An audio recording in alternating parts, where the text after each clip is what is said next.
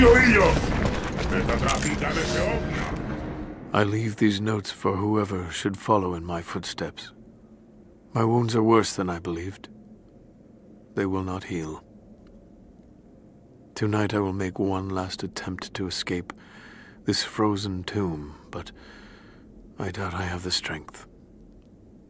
The divine source is here, at the peak of the tallest tower, but it is beyond my reach. With the source at his disposal, the Prophet's deathless ones are unstoppable, an army of wraiths and devils that can never die, a mockery of all God's creation. They are no longer human, and they will break any army that stands in their way. With every death and rebirth, they learn. They adapt.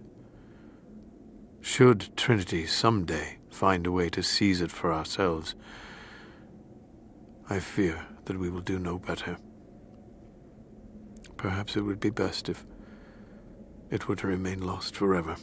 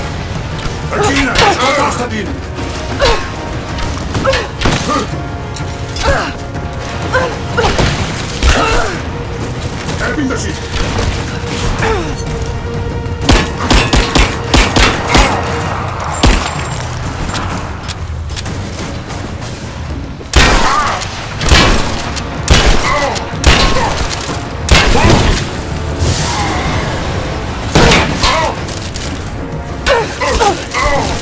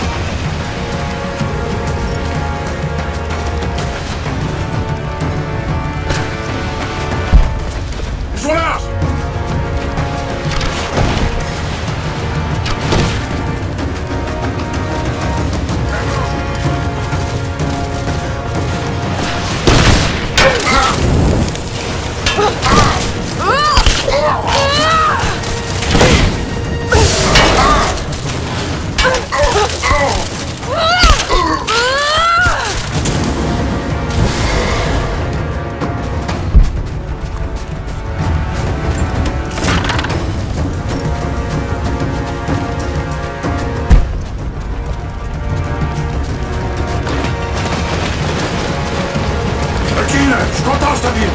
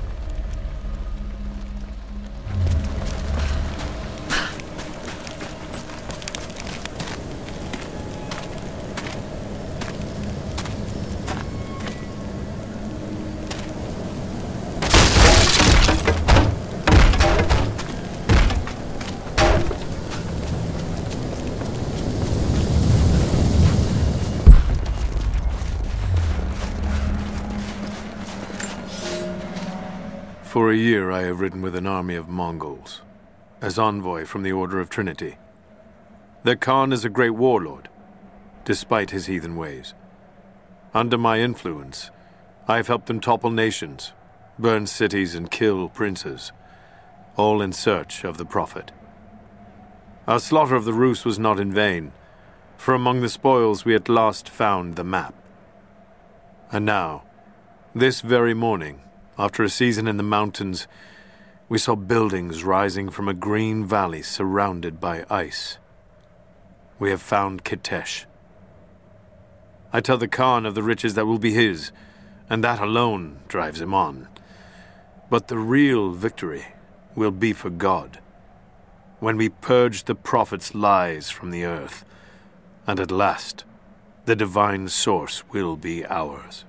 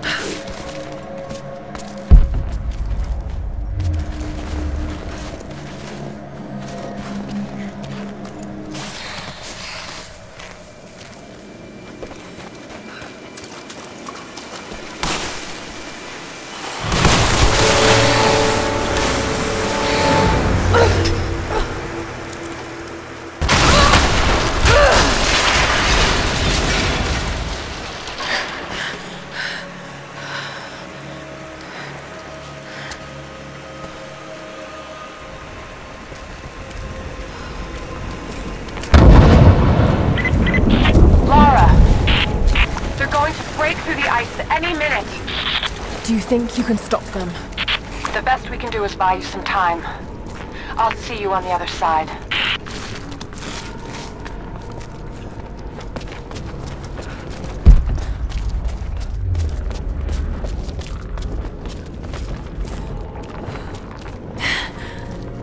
Chamber of Souls. The Divine Source has to be there.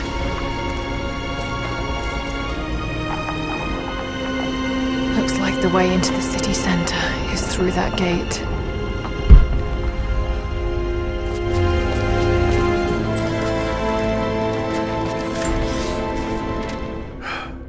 I have failed.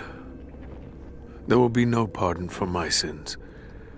I have drenched my hands in blood in pursuit of the Prophet, and now there is nothing left. As the attack became a siege, the Prophet's people did the unthinkable. They turned their weapons against the glaciers and buried their own city. Mongol and the Prophet's people alike were crushed in the ice. The Khan and his warrior horde are dead. The people of Kitezh are broken and scattered. I alone survive in the frozen heart of the city, and my only companions are the deathless army of the Prophet, their eyes aflame with unholy light. Even now, they hunt the ruins for survivors.